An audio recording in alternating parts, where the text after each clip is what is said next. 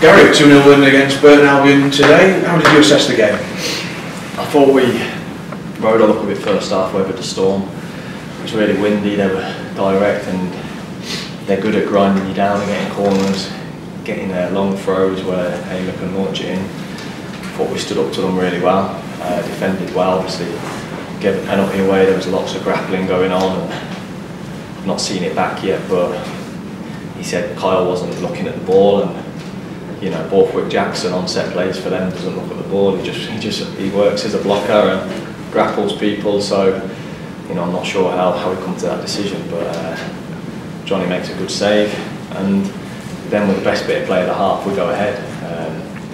Adam finds a lovely through ball, and Riley delivers first time, and Joe does what we all want him to do, and looked a real threat today. It was a handful of his headers.